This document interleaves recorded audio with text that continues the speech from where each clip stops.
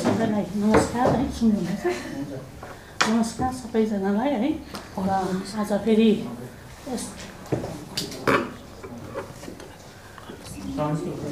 तपाईँहरू सबैजनालाई नमस्कार। आज फेरि है एसटी पार्टीको यो प्रेस कन्फरेन्समा हजुरहरू सबै जति पनि प्रिन्ट मिडिया, प्रेस मिडिया जति पनि आउनुभएको महानुभावहरू सबैलाई स्वागत जनाउँदै हाम्रो आजको प्रेस कन्फरेन्स सुरु गर्न गइरहेछौँ।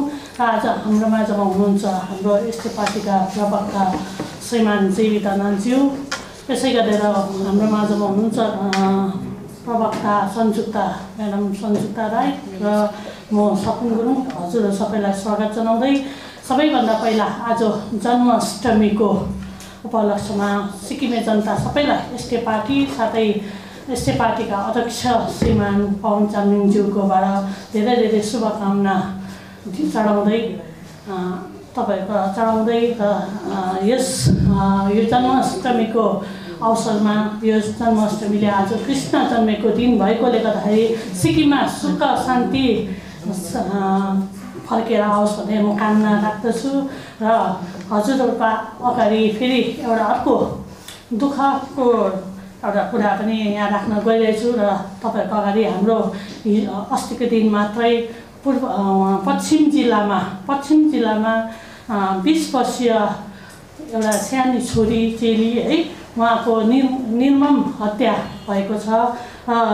उहाँलाई हामी एसटी परिवारबाट है एसटी पार्टीबाट उहाँहरूको परिवारमा एकदमै उहाँलाई हार्दिक श्रद्धाञ्जली चढाउँदै उहाँको परिवारमा यस दुःखद समयमा है दुःखद घडीलाई सामना गर्ने उहाँहरूलाई हिम्मत ईश्वरले प्रदान गर्नु भन्दै उहाँको अलिकति म बायोडाटा तपाईँहरूको अगाडि राख्न चाहन्छु। मृतकको नाम छ स्वर्गीय कुसुमा हाङमा 20 वर्षीय है। उहाँ भीमलाल सुब्बा र श्रीमती मनमाया सुब्बाकी छोरी हुनुहुन्छ र उहाँ 2013मा क्लास 5मा अप्पर टिक्चेक स्कुल वेस्टबाट पास भएर है उहाँलाई पूर्व सिक्किम सरकारको मुख्यमन्त्री मेधावी छात्रवृत्तिबाट उहाँले छात्रवृत्तिको लाभ उठाएर उहाँ टिएनए स्कुलमा पढ्दै हुनुहुन्थ्यो र अहिले भर्खरै उहाँले 12 क्लासमा एकदमै राम्रो पर्सेन्टेजसँग पास गरेर उहाँ गेजिङमा चाहिँ कलेजको लागि अनलाइन फर्म भर्नुहुँदा उहाँको पाटोमै निर्मम हत्या भएको छ। र यसमा हामी पश्चिम जिल्ला पुलिस प्रशासनलाई एकदमै धन्यवाद पनि दिन चाहन्छौँ। उहाँको एउटा कोसिसले उहाँको एउटा उयसले गर्दा छिटोभन्दा छिटो हत्यारालाई पक्राउ गरेको छ है। र हामी एसटी पार्टीबाट यो भन्न चाहन्छौँ कि त्यो हत्यारालाई कडाभन्दा कडा कारावासको माग गर्दै र उहाँलाई एकदमै मृतक कुसुमा सुब्बालाई हार्दिक श्रद्धाञ्जली चढाउँदै र आजको यो प्रेस कन्फरेन्समा हाम्रो प्रवक्ता जेबी दानालज्यूलाई उहाँको आफ्नो कुरा राखिदिनुहोस् भनी म माइक उहाँलाई दिन चाहन्छु। धन्यवाद। विशेष रूपले अब आज हाम्रो अगाडि अब यसरी यो घरिघरि एउटा दुःखद खबरहरू आएको छ। जसरी पश्चिम जिल्लाको त्यो बहिनीको निर्मम हत्या भयो भनेदेखि अर्को एउटा अब संवेदना नै हो, दुःखद खबर।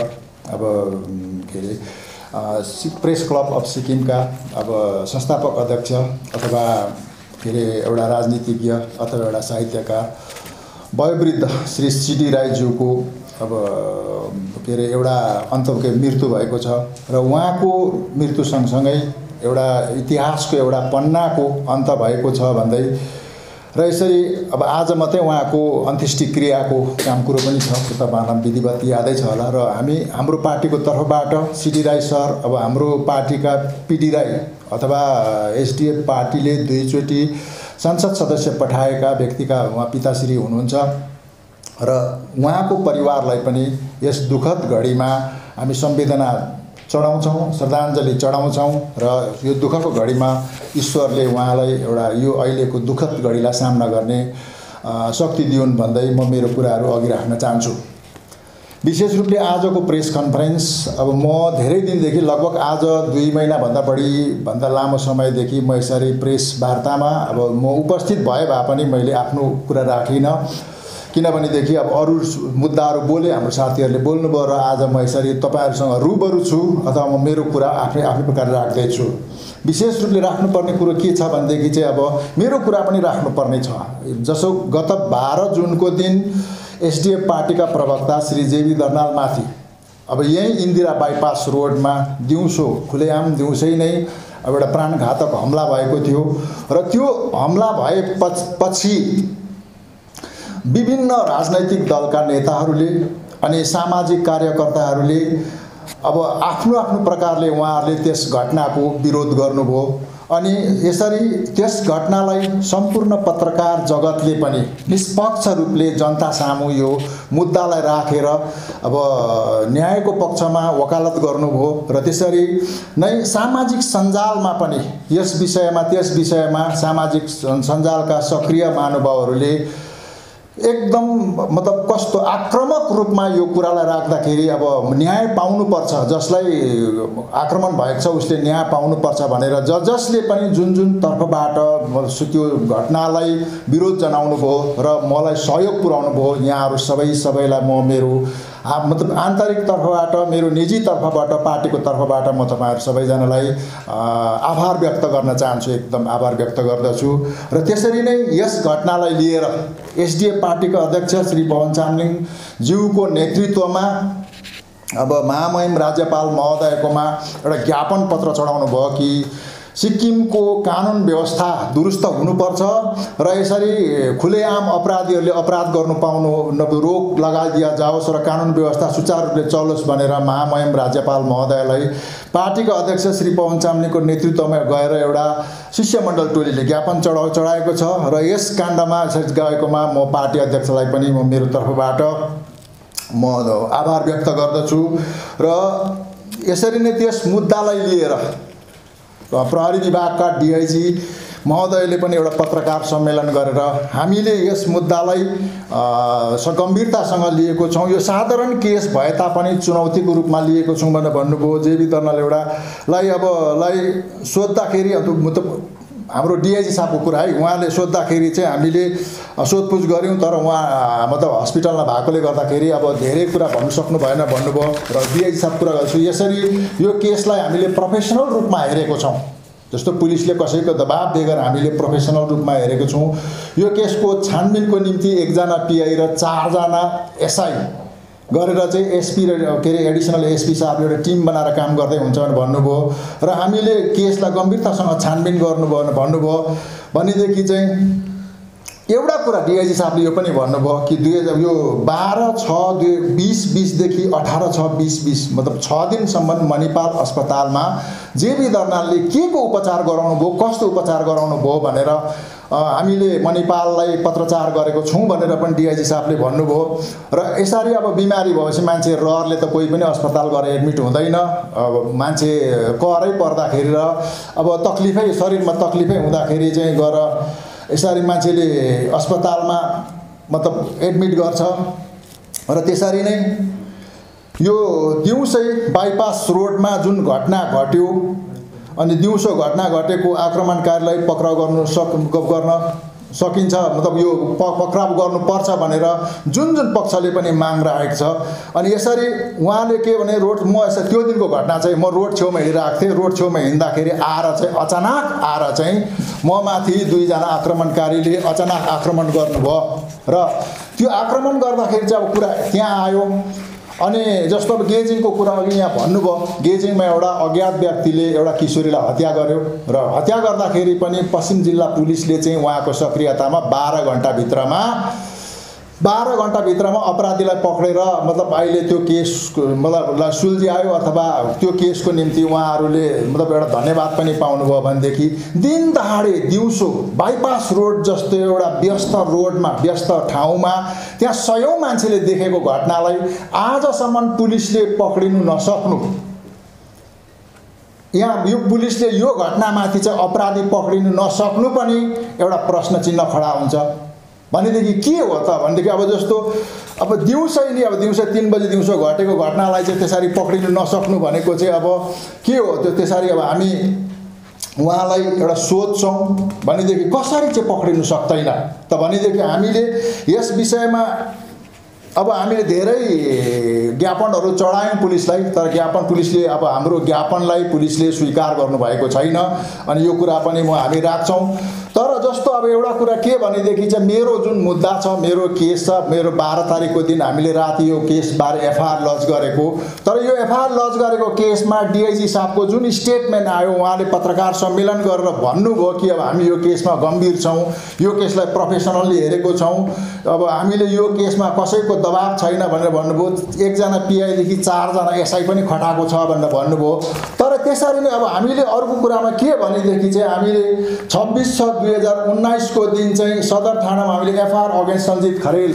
हामीले सञ्जित खरेलले एउटा आम जनसभामा एसडिएफ पार्टीका अध्यक्ष अथवा नाम्ची सिङ्गीथाङका विधायकलाई हामी 2 महिनामा शेष पार्छौँ भनेर खुल्ला उहाँले भाषण गरे र त्यो भाषण विरुद्धमा हामीले सदर थानामा एफआइआर गरेको त अहिलेसम्म सदर थानाले न सञ्जित खरेललाई पक्रेको कुरा न सञ्जित खरेलमाथि कारबाही गरेको कुरा त्यो कुरा अहिलेसम्म मतलब आएन नि केही छानबिनमा आएन त भनेदेखि अब अर्को त्यसरी अर्को एउटा एफआइआर छ यो छ जो 26/9 छ विकास बस्नेत मुख्यमन्त्रीका गोपनीय सचिव विकास बस्नेतले एउटा जनसभामा अहिलेका वर्तमान विधानसभाका अध्यक्ष श्री एलबी दासको विरुद्धमा एउटा अभद्र शब्द बोल्नुभयो जात तोकेर कुरा गर्नुभयो त्यसका बारेमा हामीले 2019 मै एफआइआर गरेको त भनेदेखि यो एफआइआरमा अहिलेसम्म केही कारबाही भएको छैन भनेदेखि अब अर्को एउटा कुरा त कपी छ यो हामीले 4 जुन 2019 को दिन जुन 3 तारिकको दिन पहिलो एसेम्ब्ली लाग्दाखेरि एसडिएफ पार्टीका अध्यक्ष पूर्व मुख्यमन्त्री अथवा नाम्ची सिङ्गीथाङका विधायकमाथि विधानसभा भवनभित्र जुन किसिमको अभद्र व्यवहार भयो सोशल मिडियामा त्यो सबले देखेको छ सबलाई थाहा छ त्यो कुरा भनेदेखि त्यसको बारेमा हामीले त्यहाँको यो के अरे एक्सन लिनुपर्छ अथवा त्यो जसले पनि त्यो हुर्दङ्गी मचायो माछा बजार जस्तो माछा दोकान जस्तो पान दोकानमा जस्तो उनीहरूले जे हरकत गरेको छ त्यसको कारबाही हुनुपर्छ अथवा त्यसको भिडियो फुटेज दिनुपर्छ भनेर लेखेको कुरा आजसम्म त्यो भिडियो फुटेज आइपुगेको छैन भनेदेखि चाहिँ अब म भन्दैछु हाम्रो डिआइजी साहबलाई उहाँले भन्नुभयो जेबी दर्नालको केसलाई हामीले गम्भीरतापूर्वक लिएको छौँ भनेर भन्नुभयो भनेदेखि के यो 3टै केसहरू जस्तै एउटा त्यो मैले मेरो एफआइआरको कपी पनि सदर थानामा चिसो भएर सडिएको त छैन आज टक्कै 2 महिना भयो अनि उहाँहरूले त्यो मेरो केसमा चाहिँ सेक्सन के लगाएको छ भन्दाखेरि चाहिँ बग्लरीको सेक्सन लगाएको छ 392 को बग्लरीको सेक्सन लगाएको छ त्यो चाहिँ लुटपाटको सेक्सन लगाएको छ एउटा मान्छेलाई बाटोमा हिँडिरहेको मान्छेलाई घात लगाएर प्राणघातक आक्रमण हुन्छ तर प्राणघातक आक्रमण हुँदाखेरि पनि बग्लरीको सेक्सन लगाएको छ सानो मोबाइल मेरो उहाँले भन्नु के चाह्यो भने उहाँले चाहिँ तेरो मोबाइल खोसेर चोरेर लग्यो भन्ने कुरामा सेक्सन लाउनु भएको छ मेरो पुरानो मोबाइल थियो स्यामसङ J2 स्यामसङ भन्ने पुरानो मोबाइल त्यो मोबाइलको बजार भाउ आजको तारिखमा बेच्नु भने त्यो 1000 देखि 1200-1500 को मोबाइल थियो र 1500 रुपैयाँको मोबाइललाई चोर्नको निम्ति अथवा 1500 रुपैयाँको मोबाइल खोज्नको निम्ति मान्छे नेपालबाट भुटानबाट हैन यूपी बिहारबाट टाढाबाट त कोही आएन होला नि त हैन 1500 रुपैयाँको मोबाइल 1000 रुपैयाँको मोबाइल पनि अब छिना झपट गरेर खोसेर लगेर त्यसको कटगारो टार्ने किसिमको सोच भएको मान्छेले यदि ममाथि आक्रमण गरेको र मोबाइलै खोस्न आएको हो भनेदेखि त त्यो मान्छे टाढोबाट आएन होला नि त यही छेउछाउको सराउन्डिङको होला नि त हैन त भनेदेखि आजसम्म 2 महिनासम्म 4 जना पुलिस अफिसर लगाउँदाखेरि पनि एउटा मोबाइल चोरलाई ट्रेस गर्न नसक्नु मोबाइल चोरलाई पक्रिनु नसक्नु भनेको चाहिँ अहिलेको वर्तमान सरकारको खुफिया तन्त्र चाहिँ कहाँ पुगेछ त कतिको सक्रिय रहेछ त अब त्यसै पनि हाम्रो राज्य भनेको एउटा बोफर स्टेट हो अब जहाँ माथि चाइना उम्लिरहेको छ नेपाल उम्लिरहेको छ हैन भुटान साइलेन्स छ तर भुटानमा भाइलेन्स छ त भनेदेखि यस्तो 3 वटा अन्तर्राष्ट्रिय सीमानाले घेरेको हाम्रो सानो राज्य सिक्किममा ए बाबा जेबी दर्नालको मोबाइल चोर्न आउने मोबाइल चोर सानो त्यो के अब कटगारो पऱ्यो होला नि त के खानुको लागि त्यस्ता मान्छेको त पत्ता लगाउन सकेन अहिलेको खुफिया तन्त्र सिक्किम सरकारको खुफिया तन्त्रले भनेदेखि चाहिँ देश विरोधी शक्तिहरू यहाँ सक्रिय भयो भने पत्ता लगाउला सपोज देश विरोधी शक्ति यहाँ सक्रिय भयो भने चाहिँ पत्ता गर्छ कि जम्मै काम कुरो बितिसकेपछि आहो भनेदेखि यो पनि अनि यो पनि म त एउटा चुनौतीको कुरा हो। अनि अर्को कुरा चाहिँ म प्रशासनलाई भन्नु चाहन्छु प्रहरी विभागलाई भन्नु चाहन्छु अब जेबी दर्नाललाई को माथि आक्रमण हुने मान्छेलाई पक्रिनुको लागि तपाईहरुसँग अब इच्छा शक्ति छ छैन भगवान जानोस्। अब यो सरकारको निर्णयमाथि हुने कुरा हो तर अब सामाजिक सञ्जालमा धेरै कुरा आएको छ अनि सरकारका प्रवक्ता अथवा एसकेएम पार्टीको प्रवक्ताले पनि वक्तव्य दिनुभएको छ त्यो सामाजिक सञ्जालमा छ अनि उहाँले भन्नुभएको छ जेबी दर्नाललाई चाहिँ एसडिएफ पार्टीले नै षड्यन्त्र गरेर चाहिँ यो आक्रमण गर्नु लगाएको हो र त्यसले गर्दाखेरि यो चाहिँ एसडिएफ पार्टीको हात छ भनेर भन्नुभयो अनि जेबी दर्नाललाई अगाडिबाट हिर्काएको छ भनेर भन्नुभयो। त्यसको मतलब भनेको त शङ्का भयो नि त हजुर अब अगाडिबाट हिर्कायो पछाडिबाट हिर्कायो जसले आँखोदेखि उसले देख्यो भने त गवाई त ऊ हुन्छ त पुलिसले उनलाई बोलाएर किन सोधपुछ गर्दैन। अनि आजसम्म यो 2 महिनासम्म एउटा मोबाइल चोर पक्रिन नसक्नु बाटोमा घात लगाएर आक्रमण गर्ने आक्रमणकारीलाई पक्रिन नसक्नु भनेको चाहिँ एसकेएम पार्टीको एसकेएम सरकारको र अहिलेको प्रशासनको खुफिया तन्त्र चाहिँ शून्य नै भन्दाम भयो नील नै भन्दाम भयो भनेदेखि यसरी अब यो खुफिया तन्त्रको कुरा छ त खुफिया तन्त्र शून्य भएको छ भनेदेखि चाहिँ कि त यो आक्रमणहरु जति मैले देखाएँ नि त हैन यहाँ 3टा 4टा कपीहरु देखाएँ मैले जस्तो अब यो के अरे कुरा जम्मै कुरा देखायो कि यो जम्मै जो अपराध भएको छ यो जम्मै अपराध चाहिँ संगठित अपराध हुनुपर्छ अर्गनाइज क्राइम हुनुपर्छ भनेदेखि यो क्राइम गर्ने कुराको जम्मै कुराको सबैलाई थाहा छ तर यसमा कारबाही गर्नु मान्दैन किनभने डीआईजी साहबले पनि त्यो दिन भन्नुभएको छ हामीलाई शंका हुन सक्छ अब उनीहरुको निजी कुरा हुन सक्छ यो कुरामाथि हामी शंकामाथि हामी के रे छानबिन गर्दैछौं भनेर भन्नुभयो त शंकामा छानबिन गर्नुस् प्रशासनको त जिम्मेवारी हो त्यो प्रशासनको त काम हो भनेदेखि यसरी नै सानो मोबाइल चोरलाई पनि पक्रिन सकेन सिक्किम सरकारका प्रहरी विभागले भनेदेखि चाहिँ अब अरु कुरा चाहिँ धेरै ठूलो आशा नगरौँ होला। अनि उहाँले यति हाम्रो डीआईजी साहबले यति भन्नुभयो कि हामीले उहाँको कल डिटेल पत्ता गर्दै छौं भनेर भन्नुभयो। कल डिटेल भनेको त यस्तो कुरा अनि उहाँको यति पनि कुरा भन्नुभयो कि अब अलिकति यसो देखेर एउटा मान्छेको सिलाउटी जस्तो अलिकति चेहरा मात्रै देखेर भनिदिनु भएको भए हामी स्केच बनाउँथ्यौं भनेर भन्नुभयो अनि त्यो कुरामा चाहिँ कन्ट्राडिक्ट छ। फेरि उहाँले अलिकति भन्नुभएको छ एउटा त्यो भिडियो फुटेजबाट चाहिँ अब के अरे सीसीटीभी क्यामेराको फुटेजबाट चाहिँ झलक झुलुक कुदेको जस्तो चाहिँ 3 जना कुदेको जस्तो देखेको छ भनेर भन्छ।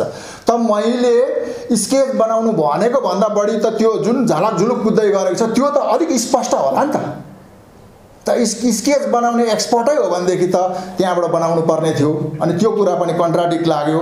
अनि अर्को कुरा चाहिँ उहाँले भन्नुभयो कल डिटेल पत्ता गर्दैछु भन्नुभयो। कल डिटेल पत्ता किन गरिरहनु पर्यो म ठाडै छु त अन्त मलाई सोध्दा भयो त अन्त हैन तैले ककललाई फोन गरेको थिइस् कोसँग के भन्थ्यो सोध्दा भयो त अन्त मै भनिहाल्छु कल डिटेलको लागि तपाईहरुले बेसी टाउको नदुखाए पनि हुन्छ मलाई बोलाएर सोध्दाखेरि हुन्छ। अनि त्यहाँदेखि एउटा कुरा तपाईलाई म स्पष्ट भन्दिउँ मलाई आक्रमण भएको साच्चै नै पछाडीबाट आक्रमण भएको एउटा टल्किने जस्तो डन्ठा एउटा मतलब स्टिलको पाइप गरुङको खालको स्टिलको पाइप जस्तो चीजले पछाडीबाट 3-4 डन्ठा टाउकोमा कुटेपछि कसैले पनि सक्दैन हुन सक्ला है अब तपाईहरुले त्यस्तो सामना गर्नु भएको छैन होला नगरेकै राम्रो तर त्यति 3 डन्ठा 4 डन्ठा टाउकोमा कुटेपछि कसैले पनि त्यो कुरालाई डिटेल सामना हेर्नु सक्दैन भन्नु सक्दैन त्यसरी त भनेदेखि तर एउटा कुरा चाहिँ जस्तो 2 जनादेखिले मलाई आक्रमण गरे अर्को एउटाले पछाडीबाट के भने मार भने 3-4 खेप 5 खेप जति करायो। अब मान्छेको एउटा सेन्स हुन्छ त्यो जुन कराको आवाज चाहिँ मेरो दिमागमा छ त्यो मान्छेको स्वर भनेको 25-26 वर्षको जस्तो 26-27 वर्षको एउटा यङ केटाको चर्को किसिमको आवाजले कराएको छ। हुन सक्ला कुनै दिन अब त्यस्तो आवाज छेउमा आयो भने म त्यो कुरालाई अब राम्रो नियले भनेदेखि हामी अब म त कस्तो भने अब 100% त भन्न सक्दिनँ 60-75% सम्म त्यो कुराको त्यो मान्छेको स्वरलाई म त्यो पत्ता गर्नु मतलब त्यो गर्न सक्छु। र अब अर्को कुरा यी जम्मै कुरा त भए मेरो कुरा भयो। अब आज सिक्किम लगभग ठप भएको छ आज किन ठप भएको छ भन्दाखेरि अब यो एउटा विश्वविद्यालयको मामिलाहरू धेरै चुलिएर गएको छ हैन, युनिभर्सिटीको कुराहरू धेरै चुलिएर गएको छ। तर उहाँहरूको मुद्दामाथि हामीले राजनीति गर्नु छैन। तर एउटा कुरो के छ भनेर भन्दाखेरि जस्तो अब आज दक्षिण र पश्चिम सिक्किम जहाँ छ त्यहाँ त पहिरोले स्वारै बनाएको छ, अनि त्यो पहिरोलाई आजसम्म सुधार गर्ने पक्षमा प्रशासनले पहल गरेको छैन। अनि पहिरो सँगसँगै दक्षिण र पश्चिम सिक्किम त के गान्तोकमा अघि राति पनि बत्ती थिएन, हामी बसेको बत्ती हिजो बेलुका 6 बजीतिर बत्ती गएको, अझै बिहानसम्म पनि बत्ती आएको थिएन। त भन्ने राजधानी गान्तोककै हालत पनि बत्तीको मतलब घरिघरि आपूर्ति चाहिँ फेल भइरहेको छ। र आज सरकारले एउटा कुरो के भन्दैछन् भनेर भन्दाखेरि चाहिँ सरकारले चाहिँ के भन्दैछन् भन्दा हामी अनलाइन हामीले पढाउने कुरामा हामीले एकदम जोड दिइरहेको छौँ भन्नुभयो। प्रभु तपाईँहरूले जे कोसिस गर्दै हुनुहुन्छ नि, सरकारले गर्दै गरेको कोसिसमा हाम्रो पनि सहमत छ। हाम्रा नानीहरूले अनलाइन भए पनि पढुन्, अनलाइन पढेर पनि इक्जाम त दिनै पर्यो नि, परीक्षा दिनै पर्यो, पास हुनु पर्यो। त भनेदेखि तर अनलाइन पढ्नुको लागि गुरुबाउ पनि खटाएको छ, राम्रो कुरो। तर गुरुबाउ खटाउनु सँगसँगै सरकारले बत्ती आउने कुराको पनि कुरा चाहिँ सुनिश्चित गर्नु पर्यो। त बत्ती छैन भने आज मोबाइल रिचार्ज गर्न सक्दैन, मोबाइल के अरे अब चार्ज गर्नु मोबाइलको ब्याट्री जान्छ, जम्मै कुरो जान्छ भनेदेखि यो कुराको पनि अनि यो कुराको सरकारले सुनिश्चित गर्नु पर्यो। अनि त्यहाँदेखि अनि जस्तो के भनेदेखि नि अब नानीहरूले गएर अब के अरे परीक्षा दिनु सक्छ, जम्मै कुरा गर्नु सक्छ, तर बत्तीको बन्दोबस्त चाहिँ सरकारले गर्नुपर्छ, कुरालाई एकदम सुनिश्चित गर्नु पर्यो। अनि अर्को कुरा जस्तो मलाई एउटा मनमा लागेको कुरा घरिघरि सुन्छु म, घरिघरि सुन्दाखेरि मनमा लागेको कुरा चाहिँ के लाग्छ भने मतलब यो तपाईँहरू इरिटेट भएको होला, मलाई पनि इरिटेट भएको छ। घरिघरि यो वान फ्यामिली वान जब भन्ने पूर्व सरकारको जुन फ्ल्यागसिप प्रोग्राम थियो, ध्वजवाहक कार्यक्रम थियो, त्यो त कार्यक्रम हो, सरकारको कार्यक्रम हो। अनि त्यो कार्यक्रम चाहिँ एसडिएफ पार्टीले गरेको होइन, त्यो कार्यक्रम त्यस ताकको सरकारले गरेको, पूर्व सरकारले गरेको भनेदेखि त्यो वान फ्यामिली वान जबको कार्यक्रम त आज देशव्यापी हुने एकदम छाँटा आउँदैछ। आज प्रधानमन्त्रीसम्मले यो कुरालाई मन पराएर आज उहाँले पनि वान फ्यामिली वान जबको कुरालाई अगाडि बढाउने एउटा मनसाय बनाउनु भएको छ। सोसियल मिडियामा यो घरिघरि आउँदैछ। तर घरिघरि एसकेएम पार्टीको सरकारबाट अथवा सरकारको प्रवक्ताबाट अनि सरकारका प्रवक्ताले घरिघरि भन्छन् यो वान फ्यामिली वान जब चाहिँ अवैध हो, यो चाहिँ इलिगल हो, यसको फाइल रहन्छ, कोनी के रहन्छ, यो पनि रहन्छ, त्यो पनि रहन्छ भनेर भन्छन्। भनेदेखि चाहिँ जति बेला अब आज ती कर्मचारी अफिसरहरू जो हुनुहुन्छ, ग्यास्टेट अफिसर हुनुहुन्छ, नन ग्यास्टेट अफिसरहरू हुनुहुन्छ, स्टेट सिभिल सर्भिसकाहरू हुनुहुन्छ, आइएएस आइपिएस आइएएस जो पनि हुनुहुन्छ, त त्यति बेला सरकारमै हुनुहुन्थ्यो। उहाँहरू जम्मैको देखरेखमा र यसलाई एउटा कार्यक्रमकै रूपमा सरकारको कार्यक्रम फ्ल्यागसिप प्रोग्रामको रूपमा त्यो सरकार त्यो कार्यक्रमलाई लागू गरेको हो भनेदेखि ती अफिसरहरूको बदनाम गर्ने, ती अफिसरहरूले अब जस्तो प्रोग्राम वान फ्यामिली वान जब कार्यक्रम चाहिँ अवैध हो भनेदेखि त उहाँहरूले गरेको सिग्नेचर पनि अवैध भयो नि त, इलिगल भयो नि त। त भनेदेखि ती अफिसरलाई त्यसरी गाली गर्ने र उहाँहरूलाई त्यसरी लान्छना लगाउने अनि उहाँहरूको योग्यतामाथि अहिलेको एसकेएम सरकारले घरिघरि प्रश्न चिन्ह खडा नगरिदिनु ठिक हो। हिजो एसडिएफ पार्टी हुँदा उहाँ अफिसरहरू हामी एसडिएफ पार्टीको सरकारसँग काम गर्दै हुनुहुन्थ्यो, आज एसकेएम पार्टीको सरकार चाहिँ एसकेएम पार्टीको सरकारमा काम गर्दै हुनुहुन्छ भनेदेखि काम गर्दै गरेको अफिसरलाई त्यसरी लान्छना नलाइदिनु भन्ने मेरो बिन्ती छ। यसरी नै एसटिएनएम अस्पतालको कुरा पनि त्यही हो, घरिघरि प्रेस कन्फरेन्स गर्दै पछि भन्छन् कि एसटिएनएम अस्पतालमा केही थिएन, हेल्थ डिपार्टमेन्टमा केही थिएन, केही नै थिएन, अनि हामीले चाहिँ जम्मै कुरा आएर गऱ्यौँ, जम्मै कुरा जुटायौँ भनेर भन्दैछन्। भनेदेखि त के 25 वर्षसम्म अथवा एसकेएम पार्टीको सरकार आउनुभन्दा अगाडि सिक्किममा कुनै पनि सिक्किमेहरूलाई हेल्थ डिपार्टमेन्टले अथवा हेल्थ डिपार्टमेन्टको मातहतमा रहेका एसटिएनएमदेखि लिएर सिक्किमका जिल्ला अस्पतालमा भएका र पिएचएससीमा पिएचसीमा भएका डाक्टरहरूले सिक्किमका जनतालाई के अरे स्वास्थ्य सेवा पुर्याउनु भएको थिएन कि अहिले एसकेएमकै सरकार आएर मात्रै चाहिँ उहाँहरूले काम गर्न थाल्नु भएको हो। एसकेएम सरकारको प्रवक्ता अथवा एसकेएम पार्टीको प्रवक्ता सरकारको प्रवक्तालाई त्यति पनि ज्ञान छैन, काम गर्ने मान्छेलाई आरोप लाउनु हुँदैन, लान्छना लाउनु हुँदैन। उहाँहरूको जुन योग्यताले उहाँले जुन मनभाव सेवाले जुन सेवा गर्नुभयो त्यो सेवाको कदर गर्नुपर्छ भन्ने कुरो त्यति पनि थाहा छैन कि सरकार फेरिने बित्तिकै जम्मैलाई आरोप लगाउनु पर्ने, जम्मैलाई गाली गर्नुपर्ने। भनेदेखि अब आज एसकेएम पार्टीको मतलब म बिन्ती गर्छु एसकेएम पार्टीका प्रवक्ता अथवा सरकारका प्रवक्तालाई म बिन्ती गर्छु कि तपाईँले यसरी हेल्थ डिपार्टमेन्टलाई हेल्थ स्वास्थ्य विभाग र स्वास्थ्य विभागका मातहतमा रहेका हाम्रा विभिन्न तहका स्पेशलिस्ट डाक्टरहरू हुनुहुन्छ, एमडी हुनुहुन्छ, स्पेशलिस्ट हुनुहुन्छ, सिक्किमका जनतालाई उहाँले तन मन धन जम्मै कुरा लगाएर सेवा गर्नुभएको छ भनेदेखि उहाँहरूले गरेको सेवालाई कदर गर्नुपर्छ भन्ने तपाईँलाई म सुझाव दिन चाहन्छु। अनि आज घरिघरि सुन्नमा आउँदैछ, अर्को कुरा सुन्नमा आउँदैछ सिक्किमका अब ठुला अब पदाधिकारीहरू पनि धेरैवटा कुराको विवादमा उहाँहरू विवाद चुलिएर गएको छ उहाँहरूको बारेमा। अनि सुन्नुमा आउँदैछ कि कतिजना ठुला अफिसरहरू चाहिँ घोटालामा संलग्न हुनुहुन्छ भन्ने कुरा सुन्नुमा आउँदैछ र यो कुराको हामी समय आएका दिन जम्मै कुरा हामी खुलासा गर्नेछौँ। र यसरी नै आज एसकेएम पार्टी यो कोभिड-19 जो बिमारी आयो यो विश्व महामारी हो, यसले कसैलाई छोडेन।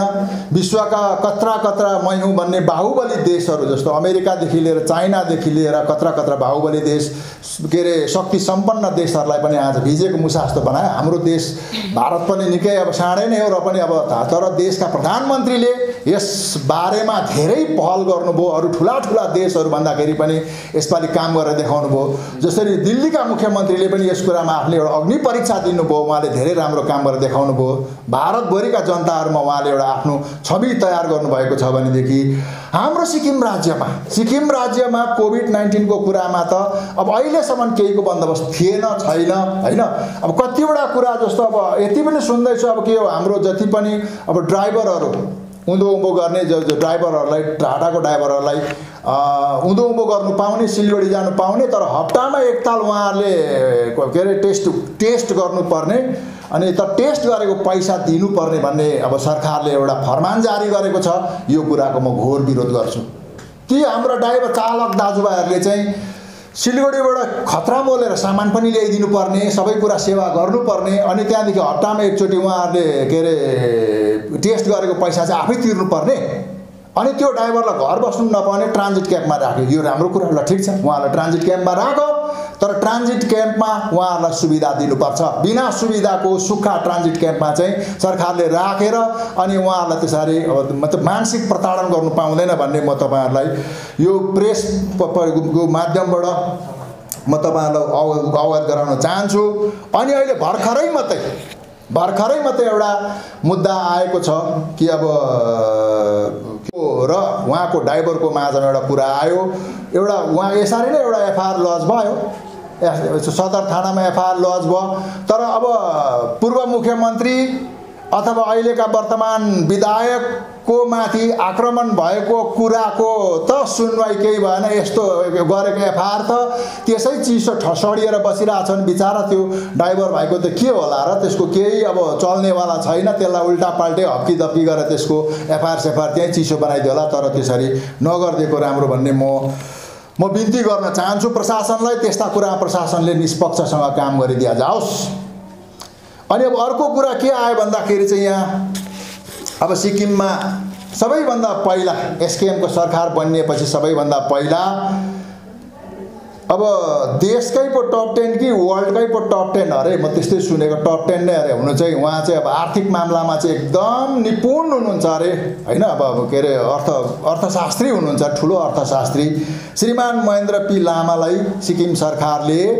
सिक्किम सरकारले मुख्य आर्थिक सल्लाहकारको रूपमा नियुक्ति गर्यो, क्याबिनेट र्याङ्क दिएर, ठिकै छ। अनि त्यो पछाडि सुनिल सोरागी भन्ने एउटा मान्छेलाई पनि ओएसडीको के अरे पदमा नियुक्ति गर्यो। अनि त्यो पछाडि दुईजना बिजेपीको के अरे यो बाई इलेक्सन आयो। बाई इलेक्सन आउँदाखेरि एसकेएम पार्टीले 2वटा सिट बेच्यो, बिजेपीलाई सिट बेच्यो। अनि अर्को त्यो पछाडि थोमस चेन्डीलाई पर्यावरण नियन्त्रण बोर्डको अध्यक्ष बनायो। उहाँहरूको कैफियत सुन्नु है। अब महेन्द्र पी लामालाई मुख्य आर्थिक सल्लाहकार नियुक्त गरेपछि सामाजिक सञ्जालदेखि लिएर सिक्किममा धेरै विरोध भयो। एसकेएम पार्टीकै क्याडरले पनि यो कुरालाई विरोध गर्यो। तर त्यति बेला के अरे सरकारको प्रवक्ता आएर के सफाई दिए भनेर भन्दाखेरि चाहिँ सिक्किमलाई चाहिँ पूर्व सरकारले एकदम ठुलो बाँकी लगाएको छ, 16,000 करोड बाँकी लगाएको थियो र यो बाँकी तिर्नको लागि चाहिँ महेन्द्र पी लामा जस्तो एकदम ठुलो अर्थविदले मात्रै सक्छन् र उहाँलाई हामीले मुख्य आर्थिक सल्लाहकारको रूपमा नियुक्ति गरेको भनेर भन्नुभयो। ठिक छ, उहाँको सफाई। अनि अर्को भयो सुनिल सोरगीको कुरा आयो हैन, दिल्लीमा हामीले लबी बनाउनु पर्ने छ, तलैको चिनेको जानेको सुनिल सोरगी भन्ने मान्छे चाहिँ तल दिल्लीको चाहिँ एकदम सबै मन्त्रीहरू घर घरमै पस्न सक्ने, जहीँ पनि पस्न सक्ने, जम्मै काम कुरो बनाउन सक्छन् भनेर भन्यो। ठिक छ त्यो कुरा। अनि त्यहाँदेखि बाई इलेक्सन आउँदाखेरि चाहिँ 2 जना बीजेपीको एमएलए चाहिँ के अरे क्यान्डिडेट एमएलए बेचेर सिट बेचेर चाहिँ यो डिसी अफिसकै अगाडिपट्टि हाम्रो सरकारको प्रवक्ताले के गरेर त्यो बाइट दिए भनेर भन्दाखेरि चाहिँ सिक्किमको चाहिँ लङ पेन्डिङ डिमान्डहरू छ र अब हामीले बीजेपीलाई 2टा सिट दिएपछि चाहिँ 2टा सिटको मान्छे बीजेपीले जितेर आएपछि हाम्रो लङ पेन्डिङ डिमान्ड चाहिँ फटाफटी पार लागिहाल्छ भनेर भन्नुभयो। आज महामारी आयो, लगभग अहिलेसम्ममा पहिला 1 लाख करोड छोड्नु भएको थियो, 1,60,000 करोड छोड्नु भएको थियो, पछिबाट जिडिपीबाट निकालेर 20 लाख करोड छोड्यो र हिजो अस्ति मात्रै अब कृषि विभागमा 1 लाख करोड छोड्नु भएको छ। अनि त्यहाँदेखि यो के अरे यसमा 13,000 करोड चाहिँ जीएसटीको रिफन्ड छोड्नु भएको छ। लगभग 22 लाख करोड जस्तो देशले पैसा निकाल्यो यो महामारीलाई सामना गर्नको निम्ति। भनेदेखि चाहिँ मुख्यमन्त्रीको स्टेटमेन्ट छ, हामीले चाहिँ अहिलेसम्म दिल्लीबाट 9 करोड रुपियाँ पैसा पाएको छौँ भनेर भन्नुभयो। अनि महेन्द्र पी लामा जस्तो माइक टाइसन बाहुबली चाहिँ 9 करोडको लागि तपाईँले एपोइन्टमेन्ट गरेको मुख्य आर्थिक सल्लाहकार। अनि सुनिल सोरगी जस्तो दिल्लीको सबै मन्त्रीको घर घर जाने मान्छे चाहिँ क्याबिनेट र्याङ्क दिएर अनि सिक्किमे जनताले ट्याक्स तिरेको पैसाले उहाँहरूलाई सुख सुविधा जम्मै दिएर चाहिँ गाडी बङ्गलो हाजिरा के अरे उहाँको अनेरियम जम्मै दिएर चाहिँ त्यतिका लागि एपोइन्ट गरेको 9 करोड पैसाको लागि। दिल्लीमा गएर 9 करोड त भिखारीले पनि लिएर आउँछ, जसले एउटा डिपार्टमेन्टको अफिसरले गरेर लिएर आउँछ नि त्यो पैसा त। त्यो कोही ठुलो कुरा 9 करोड पैसा ठुलो कुरा होइन। तब त्यतिका लागि गरेको। अनि अर्को थोमस चेन्डी साहबको चाहिँ झन् छक्क पर्ने कुरा सुने। ल एसकेएम पार्टीका साथीभाइलाई म बिन्ती गर्छु है, एसकेएम पार्टीमा पनि सबै नै त्यस्तो अब राउडिस गर्ने सबै नै मतलबी पनि छैनन्। एसकेएम पार्टीभित्र पनि ज्ञानी साथीहरू पनि हुनुहुन्छ। त भनेदेखि ज्ञानी मान्छे हुँदाहुँदै त्यो क्राइटेरिया जम्मै फुलफिल गर्ने मान्छे हुँदाहुँदै पनि थोमस चेन्डी साहबलाई चाहिँ 2 लाख रुपियाँ महिनाको र अरू जम्मै के अरे एडजस्टमेन्ट दिएर चाहिँ उहाँलाई 2 लाख रुपियाँ दिएर चाहिँ पर्यावरण नियन्त्रण बोर्डको अध्यक्ष बनायो। भनेदेखि चाहिँ अर्को के अरे यो के अरे अरविन्द कुमारलाई चाहिँ अब घरिघरि अब उहाँ कुरा नगरौँ, अब तैँले एक्सटेन्सन दिँदिन भनेको थिइस्, डेपुटेसन दिँदिन भनेको थिइस् भनेर यो इरिटेटिङ कुरा नगरौँ। यो जनताले पनि सुन्दा वाक्क भयो। अब जति दिँदा पनि हुन्छ, तर अरविन्द कुमारलाई 2 खेप एक्सटेन्सन दिएर आज पनि त्यो के अरे उसको चेयरम्यान बनाएर राखिसकेको छ। त्यसरी नै अब अर्को एउटा झन् साह्रो झन् मजाको र खतरा कुरा के आयो भन्दाखेरि चाहिँ एकदम जनताले नरुचाएको र नपचाएको कुरा के आयो भनेर भन्दाखेरि चाहिँ अब सुदेश जोशीको कुरा आयो हैन। एडिसनल एडभोकेट जेनरल बनायो सरकारले। त सिक्किममा सुदेश जोशी साहब भन्दाखेरि सिनियर एडभोकेट अरू कोही थिएन। एडिसनल एडभोकेट जेनरल त के अरे हाम्रो डाक्टर डोमा म्याडम पनि हुनुहुन्थ्यो नि त, अलरेडी हुनुहुन्थ्यो। त भनेदेखि यो थप सुदेश जोशी साहबलाई बनायो सरकारको प्रियोरिटी हो, सरकारको पावर हो। यो 2 जना मात्रै होइन, अझै 3 जना थपेर 5 जना एडिसनल एडभोकेट जेनरल बनाउँदा पनि हुन्छ है, हुन्छ। तर सुदेश जोशी विवादित मान्छे हुन् नि त। अनि यत्रो बढी विरोध भयो। अब किसिम सङ्घ संस्थाहरूले सुदेश जोशीको बारेमा एकदम जनमकुण्डली निकालेर सरकारको अगाडि जनताको अगाडि राख्यो। त भनेदेखि आज एसकेएम सरकारलाई त्यस्तो बेसी अनिकाल भयो मान्छेको। अनि अनिकाल भएकोले गर्दाखेरि चाहिँ सुदेश जोशी जस्तो एउटा कन्ट्रोभर्सियल मान्छेलाई अब बहुसङ्ख्यक नेपालीलाई चाहिँ यो चाहिँ के अरे विदेशी हो भन्ने मान्छेलाई चाहिँ आज एडिसनल एडभोकेट जेनरल बनाएर राख्नु चाहिँ के बाध्यता थियो? अब सबैले विरोध गर्यो, हाम्रो पनि विरोध छ। तर भनेदेखि सुदेश जोशीको बारेमा सरकार बोल्नुपर्छ। अब सफाई देऊ न त। अब के अरे महेन्द्र पी ल्याउँदा बाँकी तिर्नु ल्याएको, सुनल छोराकी तल लबी बनाउनु ल्याएको भने दिँदा हुन्छ सफाई, तर सफाई दिनुपर्छ।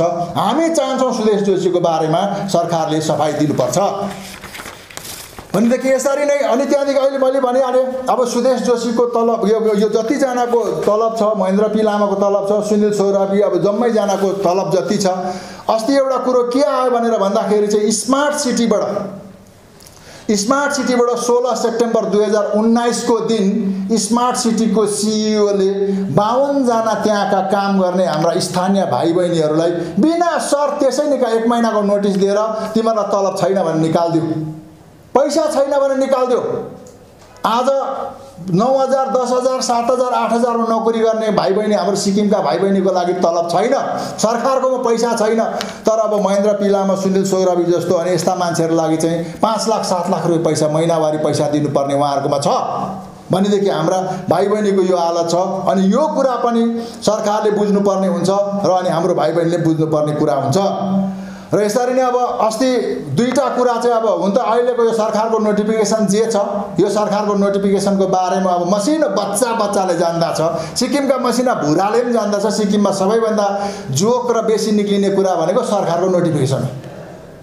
अब अस्ति यो संस्कृत टिचरहरूले हंगामा गरे, के गरे, उहाँहरूले आफ्नो माग मनाउने कोसिस गरे, त्यति बेला पनि एउटा नोटिफिकेसन निक्लेको छ। अनि त्योभन्दा अगाडि भनेको एडहक टिचरहरूले अस्ति नै डिसेम्बर र जनवरीको विन्टरको जुन गुरुबारको अब विन्टरको सेसन ब्रेक हुन्छ, त त्यति बेला चाहिँ अब सरकार अहिलेको एसकेएम सरकारले चाहिँ यो एडहक टिचरहरूलाई चाहिँ विन्टरको पनि स्यालेरी दिने भनेर नोटिफिकेसन निक्ल्यो।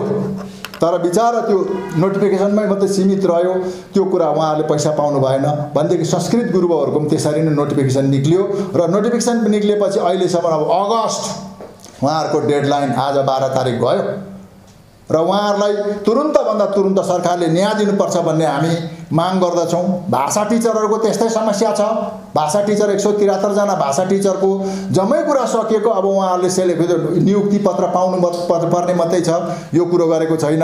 र एडहक टिचरहरू बिचारा हिजो अस्ति त्यो हाम्रो मुख्यमन्त्री साहबले एकपट्टि बोल्दै हुनुहुन्थ्यो, एउटा भाइले त्यहाँ एडहक टिचर एउटा टिचरले भन्दै थियो हामीले त अब नानी छ, छोराछोरी छ, बाउआमा छ, पाल्नुपर्ने छ र अहिलेसम्म एडहक टिचरलाई हामीलाई अर्डर दिएको छैन भनेर उहाँहरूले गुनासो गर्नुभयो भनेदेखि अब यी जम्मै कुरालाई लिएर सरकार संवेदन हुनुपर्छ र उहाँ सरकारले त्यो काम गरिदिनुपर्छ। अनि त्यसरी नै अब अन्तिम हो, मेरो एउटै मात्रै पोइन्ट छ।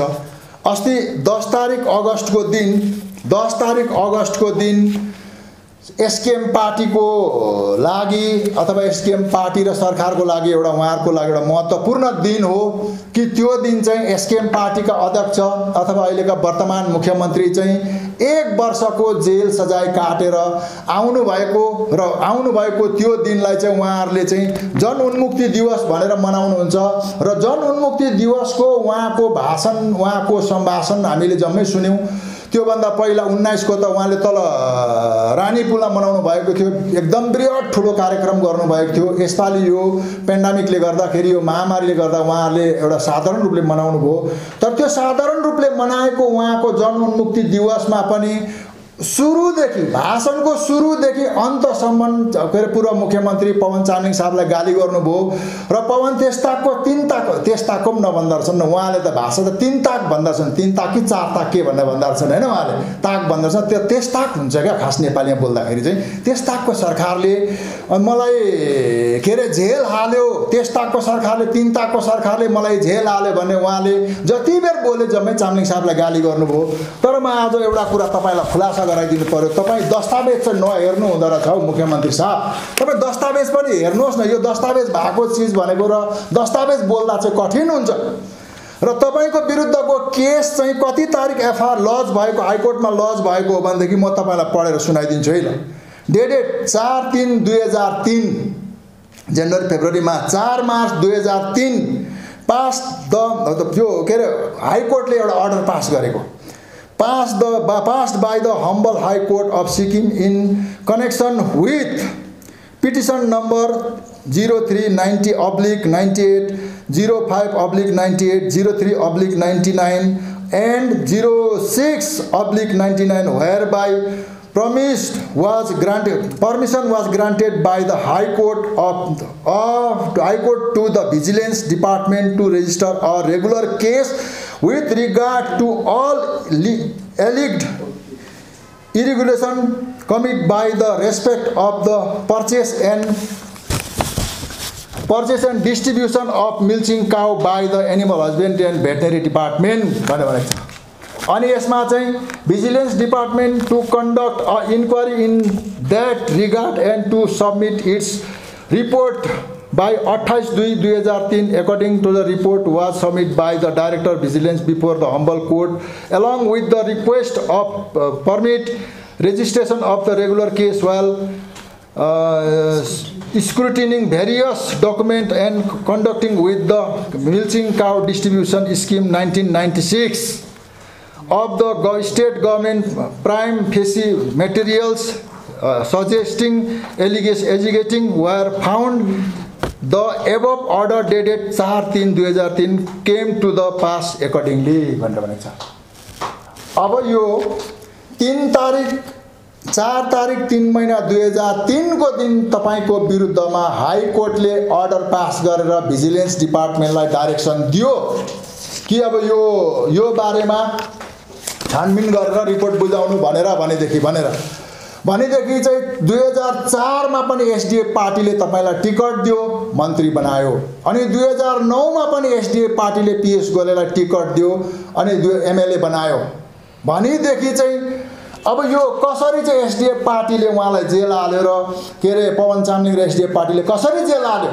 अनि यो पिटिसन गर्ने मान्छे चाहिँ के रे पूर्व मुख्यमन्त्री स्वर्गीय श्री नरबहादुर भण्डारीजी हुनुहुन्छ। अनि आज जनतालाई ढाँट्ने ए बाबा मुख्यमन्त्रीको चौकीमा बसेर एउटा कुरा त सत्य कुरा पनि बोल्नुहोस् न, साँचो कुरा बोल्नुहोस्, एक्सेप्ट गर्नुहोस् न साँचो कुरा। तपाईँ आर्थिक मामिलाको मुद्दामा 1 वर्ष जेल गएकै हो त अन्त। धन्न यसपालिको तपाईले यसपालिको जनउन्मुक्ति दिवसमा चाहिँ विश्वेश्वर प्रसाद कोइराला र नेल्सन मण्डेलाको नाम चाहिँ लिनु भएन क्या? यो चाहिँ मलाई ठिकै लाग्यो। अब पोहोर चाहिँ यति बेसी विश्वेश्वर प्रसाद कोइराला र नेल्सन मण्डेलाको चर्चा गर्नुभयो र विश्वेश्वर प्रसाद कोइराला र नेल्सन मण्डेलाको नाम चाहिँ आर्थिक मामिलामा जेल गएको मान्छेले जेलबाट निक्लेर आएको दिन उहाँहरूको नाम मुछ्नु भनेको त नेल्सन मण्डेलाको त्याग र बलिदानलाई के रे अपमान गर्नु हो। विश्वेश्वर प्रसाद क्युट गर्नु किन जेल हालेन? केशव अग्रवाल चाहिँ छुट्नु तपाईँ नछुट्नु भन्नुको मतलब भनेको त अब तपाईँले गल्ती गरेको थियो, गल्ती गरेको सजाय तपाईँलाई कोर्टले दियो नि त। अनि एउटा कुरा चाहिँ त एसडीएफ पार्टी र पवन चामलिङले मलाई जेल हाल्यो भनेर भन्दै हुनुहुन्छ नि कानुनको कुरामा नि, त एउटा के मुख्यमन्त्रीको चौकीमा, मुख्यमन्त्रीको हातमा, मुख्यमन्त्रीको कलममा कसैलाई जेल हाल्ने र जेलबाट छुटाउने शक्ति हुन्छ? अब मुख्यमन्त्रीले नै जेलको जुडिसियरी काम पनि जम्मै गर्ने हो भनेदेखि त यत्रो भारतभरिको यो जुडिसियरी अब सिस्टमै किन राख्नु त? मुख्यमन्त्री भन्दा बलियो ताकतवर त प्रधानमन्त्री हुनुहुन्छ त उहाँले नै जम्मै केस गर्दा भयो त। अनि अर्को कुरा चाहिँ जस्तो अब भोलि गएर कोही अफिसर पर्ला, कोही पोलिटिसियन पर्ला, कोही पनि मान्छे आर्थिक मामलामा पर्ला अथवा कुनै पनि मामलामा जेल जानु पर्ला र जेल जाँदाखेरि चाहिँ अब जेल जाने अर्डर चाहिँ तपाईँले सही गर्ने, मुख्यमन्त्रीले सही गर्ने भनेदेखि मलाई एसडीएफ पार्टीले जेल हाल्यो, पवन चामलिङले जेल हाल्यो भनेको जुन तपाईँको मिथ्या बोल्दै हुनुहुन्छ नि, यो सुधार्नुहोस्। पत्याउँदैन जनताले। अब आज त धेरै केटाकेटीहरू पढेको केटाकेटी अब गाउँमा सबै मान्छे अब जाने टाढै छ र त्यसले गर्दाखेरि सबैले यो कुरा पत्याउँदैन। यसो गर्दाखेरि चाहिँ अब त्यति बेसी झुट बोलेको पनि राम्रो होइन। अनि त्यहाँदेखि यहाँ अर्को एउटा हाइकोर्टको एउटा टिप्पणी छ। हाइकोर्टले टिप्पणी के भनेको छ भनेदेखि चाहिँ allegation are very serious in nature the एपिलेन्ट oblique convict was occupying the high official office allegedly indulged into the misuse and misappropriation of the government fund as held by the trial court भन्दा छ।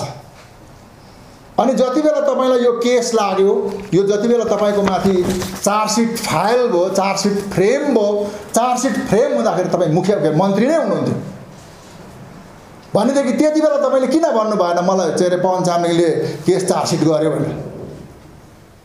अनि आज SDF party सत्ताबाट गएपछि मलाई jail हाल्यो भनेर भन्नु। अनि तपाईँ सत्तामा आउँदाखेरि पनि अब मान्छेको छेउमा त्यही रुनु भयो नि तपाईँले, मलाई चामलिङले जेल हाल्यो भनेर रुनुभयो, म के अरे जनताको लागि यस्तो गर्छु त्यस्तो गर्छु भनेर भन्नुभयो।